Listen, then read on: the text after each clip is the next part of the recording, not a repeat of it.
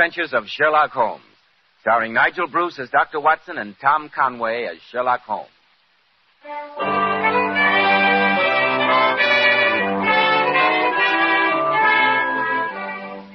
Now, once again, it's time to keep that weekly appointment with our good friend and host, Dr. Watson. Good evening, Dr. Watson. Good evening, Mr. Bell. As usual, you're punctual to the minute. Draw up your chair and make yourself comfortable. Thank you. That's it. I see that you have the old black tin dispatch box out again, Dr. Watson. I deduced that you were going over your notes on tonight's case. Elementary, my dear boy. And among the records, I came across some notes of cases that I'd almost forgotten. The shocking death of Crosby, the banker. The Addleton tragedy. And some data on the unusual contents of the ancient British barrow. Those stories sound pretty intriguing, Dr. Watson. I shall tell them to you some other evening, Mr. Bell. Tonight, I'm going to recount an adventure that took place in the heart of the beautiful English countryside. I call it The Adventure of the Tolling Bell. Well, that story began in the small country village of Carnforth. Holmes had recently brought to a successful conclusion the affair of the Barrow and Furnace wheelchair murders. And we decided that a few days' rest in nearby Carnforth would do us both good before returning to our arduous life in Baker Street. We were staying at a small but comfortable inn. Early on the morning of the third day, I remember, Holmes and I were in our bedroom waiting for those two essentials without which an English country gentleman could not start his day. The early morning cup of tea and a jug of hot water for shaving. As we sat there at the open window, a nearby church bell was tolling a funeral knell. There must be a funeral in the village, Holmes. An astonishing deduction, Watson. There's no need to make fun of me. Pressing sound, isn't it? I suppose so. Has it ever occurred to you, Watson, that the history of bells is full of romantic interest? Well, I can't say that I've thought much about it.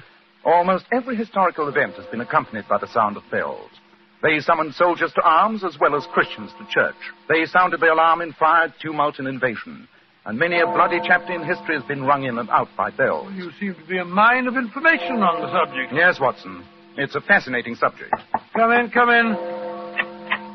Good morning, my dear. Morning, gentlemen. I brought you tea and your shaving water. Mrs. Mickle said to say your breakfast will be ready in half an hour. Splendid, Mary. Oh, Mary, the church bell is tolling a funeral knell. Do you know who is being buried? That I do, sir. I wish it was me. It'll be my turn soon. Poor little thing. I wonder what's the matter with her. I have no idea. Perhaps her father or mother just died. Or a young man. Yes, I bet that's it. She's a pretty girl. And she'd obviously been crying when she came in. Perhaps that's her fiancé they're burying now. Watson, you have the sentimental imagination of the true storyteller. But we've come here for a holiday. You must give your imagination a rest, too. So drink your tea, remove your whiskers, and we'll go downstairs and investigate those kippers.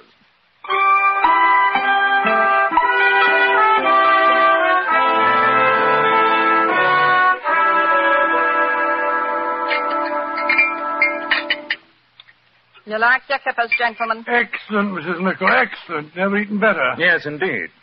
By the way, Mrs. Mickle, we heard the funeral bell tolling earlier on. Do you know who was being buried? Yes, I do.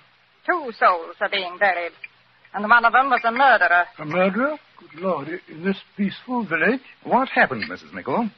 'Twere old Threadgold, the corn merchant. Found out his wife had been gallivanting around with a young fellow from Bolton. Cut her throat, he did, and then hanged himself. More tea. Thank you. Oh, shocking. So the peaceful countryside is not as peaceful as it's made out to be, Holmes. A fact that I've frequently had occasion to point out to you, Watson. Has the Morning Post arrived yet, Mrs. Mickle? Here comes old Gilly up the path with it now. I'll see if he's got anything for you. A murder, eh? What do you make of it, Holmes? What is there to make of it, Watson? A jealous husband murders a faithless wife and then commits suicide. A tragic story, but a simple one. Top of the morning to you, gentlemen. Good morning, Gilly. Any letters for me today? Oh, Mr. Holmes, 2 letters. One of them's got some newspaper clippings in it, I think. And you've got a postcard from a Mr. Lestrade. He wants you back in London bad, Mr. Holmes. Here you are. Upon my soul, Gilly, you've been reading Mr. Holmes's private correspondence. Bless your heart, Dr. Watson. If I didn't read other people's correspondence, how would I know what's going on in the village? You were right, Gilly. It is newspaper clippings. By the way, you heard about the murder of Mrs. Treadgold, I suppose? Heard about it. I told the bell this morning at the funeral. You mean to say that you're the bell ringer as well as the postman? Bless your heart, yes, Doctor. President of the Choral Society, too, as well as being on the parish council. You're a busy man, Gillian. That I am, sir. Take this afternoon now.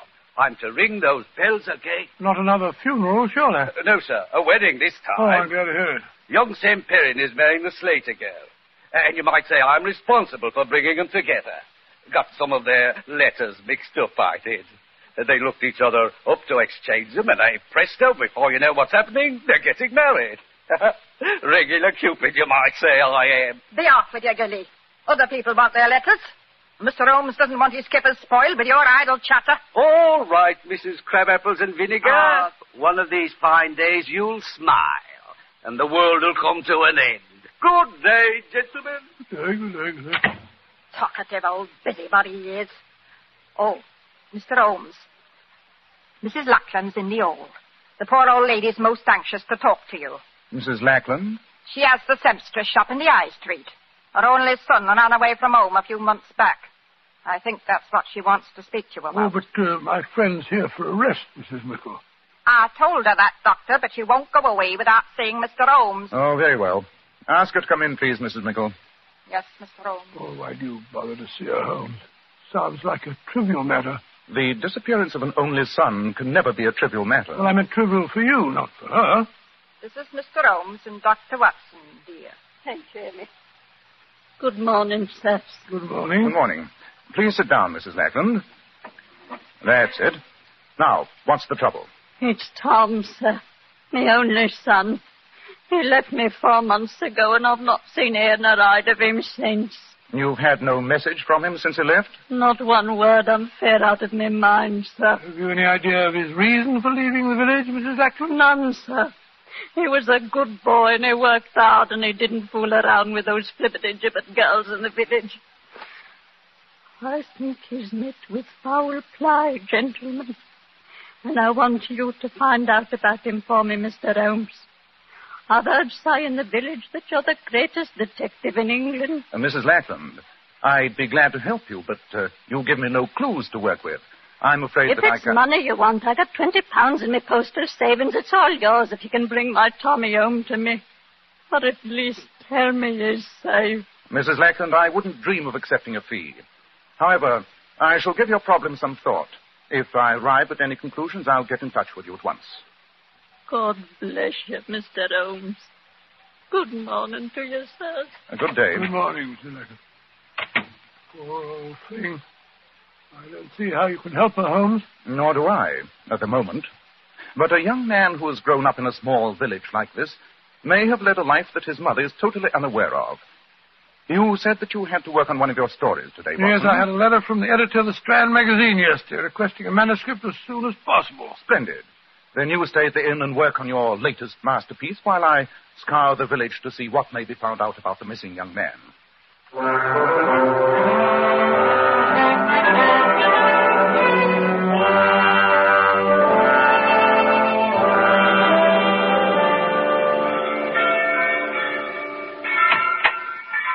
Oh, there you are, Holmes. I was beginning to think you'd got lost. Hello, Watson. I trust you had a profitable session with pen and paper. Well, I've done about half a chapter. I would have done more if it hadn't been for those infernal bells. The wedding ceremony that the worthy Gilly told us about this morning. Oh, I'm tired. Oh, well, what did you find out about Mrs. Lackland's son? Among other things, that he had a secret love life unknown to his mother. And the object of his affections was none other than the maid who brought us our tea this morning. Mary? Have you talked to her? No, it's her half day off, and I was unable to find her. However, I shall question her when she brings our tea tomorrow morning.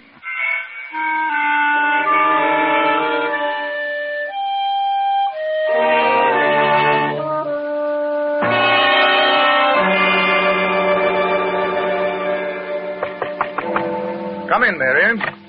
Oh, Mrs. Mickle. Good morning, gentlemen. Here's your tea and shaving water. Where's Mary this morning? She didn't come to work. Must be ill again. Unreliable girl. And no better than she ought to be, if you ask me. It's no job for me to be carrying tea and hot water upstairs. I hear the village bell tolling for another funeral. Does Carnforth have a burial every morning? I really don't see how the population can run to it. It's another suicide, sir. Another suicide? Good Lord. Old John Larrabee, the baker. He was expecting some money from his son in Australia. It never came. And they foreclosed on his shop. And he hanged himself. Will you be wanting a couple of boiled eggs to your breakfast, gentlemen? No, I haven't much of an appetite, thank you very much. Yes, sir. That woman seems absolutely heartless. She almost smacks her lips when she tells us about these tragedies. Yes, Watson, I noticed it. This peaceful village is beginning to seem strangely sinister to me. And since you have no appetite for breakfast, perhaps you'll join me in a little excursion as soon as you're dressed. Of course. Where are we going? To see the maid, Mary. I'm anxious to talk to her before another funeral bell begins to toll.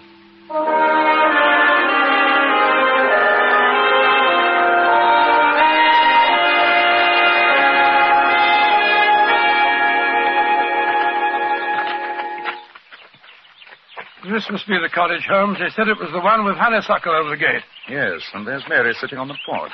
Oh, she's got up. She's coming up the path to meet us. Good morning, Mary. I'm sorry you're not feeling well. Mr. Holmes, Dr. Watson, why have you come here? Not to ask about my health. Or should a servant girl matter to gentlemen like you? Oh, you must judge us, my dear. I assure you that No, Watson. Let's be honest and admit we didn't come here because of our concern for Mary's health. Then why did you come here, sir? Mrs. Lackland asked me to try and find her son, Tom. Tom? Yes, Tom Lackland. I thought you might be able to help me, Mary. If I could help you, Mr. Holmes, I'd be helping myself, too. Here come Gilly, the postman. Gilly, is there a letter for me today? No, lass. There's nothing for you again. There must be, Gilly. There must be there. No, lass. If the letter would come, I'd bring it to you as fast as my legs would carry me. You know that. Oh. Morning, Mr. Holmes. Dr. Watson. Left some letters at the inn for you, Doctor. You had a letter from a lady. Oh, how do you know it was from a lady? Reeked with the smell of violets, it did. And it was written in green ink on grey paper, sir. Amazing deduction. That sounds like your young friend from Daly's, Watson. Oh, how did you know about... Well, I don't have a young friend from Daly's, Watson. Quite. Gilly, you tolled another funeral bell today, didn't you? Aye, sir. And a tragic thing it was. Fate, you might call it. Old Larrabee hanged himself because he didn't get money from his son in Australia. I found him, I did. I was the one to cut him down. And right in the post bag was the letter he was waiting for. The letter that had saved his life. Great Scott, what a ghastly piece of irony. That it was, sir. That it was. Well, gentlemen, I'll be on my way. Good day. Good day, Mary. Perhaps that letter will arrive tomorrow. No. I'll never hear from Tom, never. He's ashamed of me. That's why he deserted me. Deserted you, Mary? You speak almost as if you were his wife. I am his wife. What? We were married secretly in Rochdale 5 months ago, come Tuesday. And he never told his mother? He was afraid to. She thought I was beneath him. Tom said he'd go away and get a good job and then return here and fetch me back with him. He went away all right. But he never came back, sent me word. When he left, did he give no clues to his destination? No hint of any kind, Mary? Well, he did once say, Mary, I'm going to clear out to this puddle and make my fortune, even if I have to bury it. And then he said, bury me fortune. Huh. That's a joke, isn't it? But I didn't know what he meant by it. I think I do, Mary. Watson, we're taking a short train journey as soon as possible. Oh, where are we going, may I ask? We're going to the town of Bury in search of this young lady's husband. What makes you think Tom might be in Bury, Mr. Holmes? Because the famous fortune cotton mills are in Bury. It would seem possible that when your husband joked of burying his fortune, he was talking of going to the mills there. Wherever he's gone, he won't be coming back for me. I know that. No, don't talk like that, my dear. Remember, you have friends. Mrs. Lackland.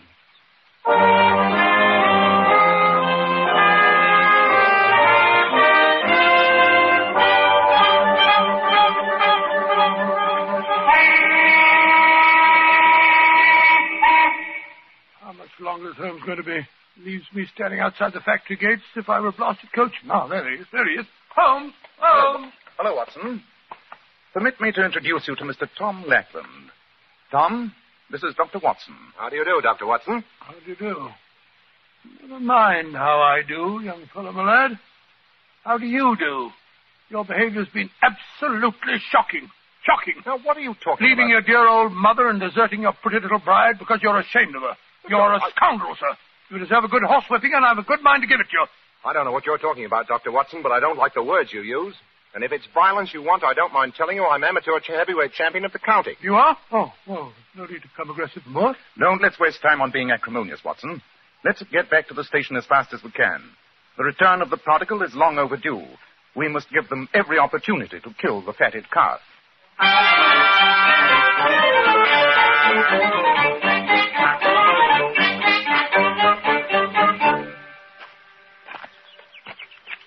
Hi, there's Mary's house. I'm dying to see her. And after this reunion, Tom, I suggest that you both go over and see your mother. I'm sure she'll forgive you. Oh, yes, Mr. Holmes, I'll do that. Well, perhaps we should have warned her. Your sudden appearance may be something of a shock. I think it's a shock that Mary can handle. She must be out. Door's locked. Knock again, if you don't mind. She may be asleep. Great heavens! That was a revolver shot. Come on, Watson. Help me break in the door.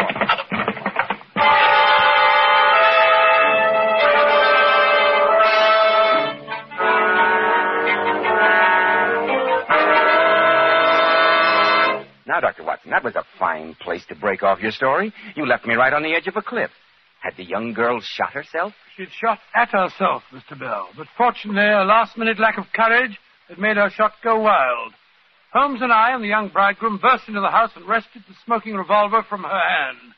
I must confess that the union between the two young lovers was a touching sight. In fact, I felt considerably older than I was as Holmes and I stood there listening to Tom, reassuring her. Mary, darling, it's all right.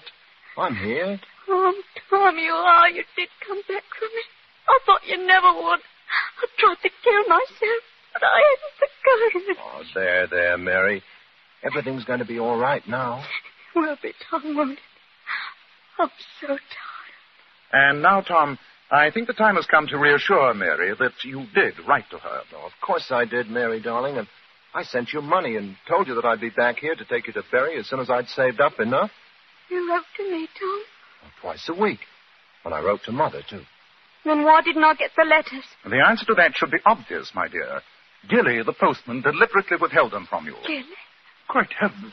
Why? I have my suspicions, strong suspicions, but I have to get proof. Tell me, Mary, the day before yesterday, Mr. Threadgold murdered his wife. Do you know how he learned of her infidelity? Well, I'm not sure, but I did hear Mrs. Nichols say that it was through some letters that got mixed up. The letters addressed to her were delivered to his office instead of at the house. Gilly again. Precisely. Surely the whole terrible pattern begins to take shape. Tom. Yes, Mr. Holmes? I'm going to lay a trap. To spring it, I shall need your assistance. Of course, Mr. Holmes. I'll do anything. Wait here with Mary until darkness falls. Then muffle yourselves up and go to your mother's house. Wait there in hiding and let no outsiders see you until you hear from me. Since you two lovebirds have been separated for 4 months, I don't imagine that'll be too unpleasant. Quiet, Watson. You understand, Tom? Yes, Mr. Holmes. Good. Then come on, Watson. Well, what's your plan, Holmes? I'll tell you as we go. One thing I can promise you. Before the sun is very high tomorrow, I shall free this village from one of the most subtly evil powers I've ever come in contact with.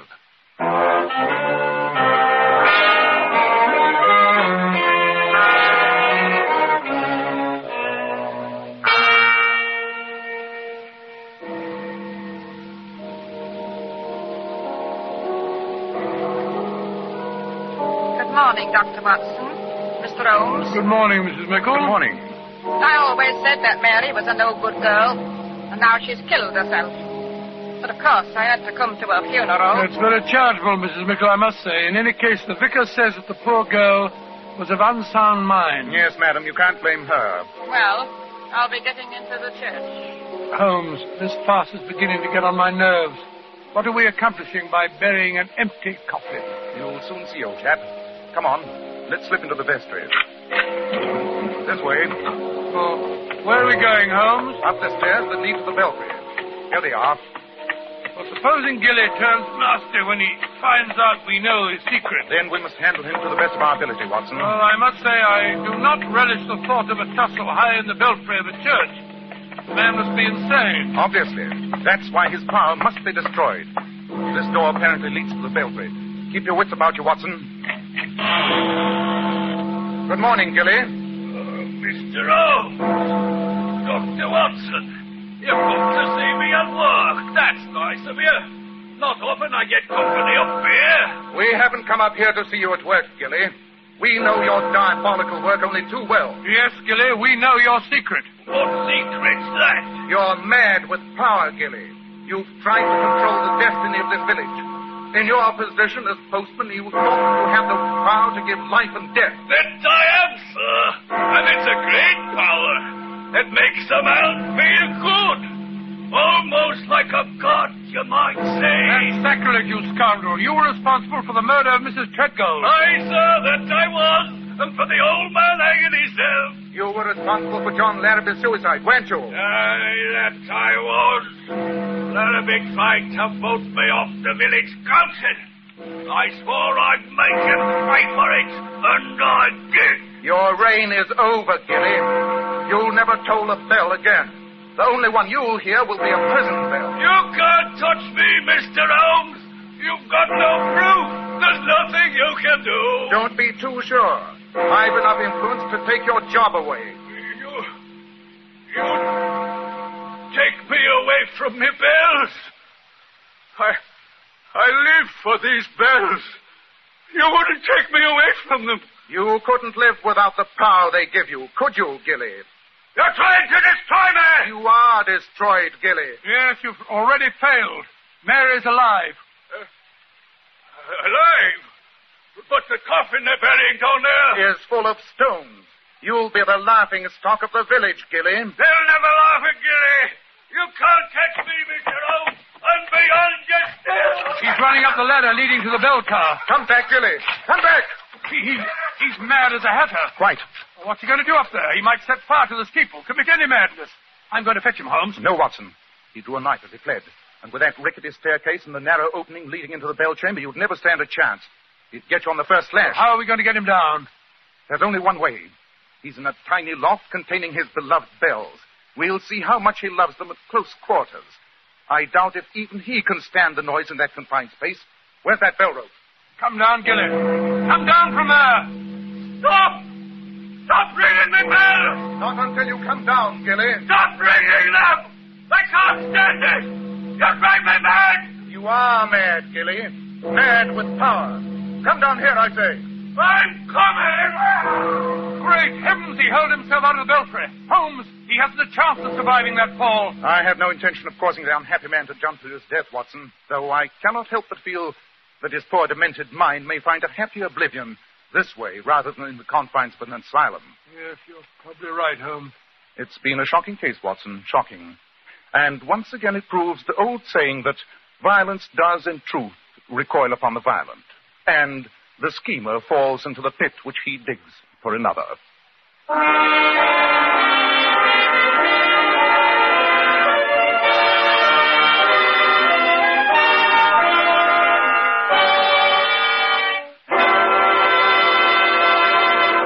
Now, Dr. Watson, what about next week? Well, now, let me see what's left in there. Next week, I think I'll tell you a rather gruesome story about how Sherlock Holmes saved the life and the sanity of a certain Count Romagny. I call it The Adventure of the Carpathian Horror. Tonight's new Sherlock Holmes adventure was suggested by an incident in Sir Arthur Conan Doyle's story, The Golden Pince-Nez. Nigel Bruce appeared through the courtesy of California Pictures. Tom Conway by permission of Eagle Lion Pictures. The Sherlock Holmes series is produced by Tom McKnight with original music composed and conducted by Alex Steiner. This is Joseph Bell, and inviting you to be with us next week at this same time when Dr. Watson will tell us The Adventure of the Carpathian Horror.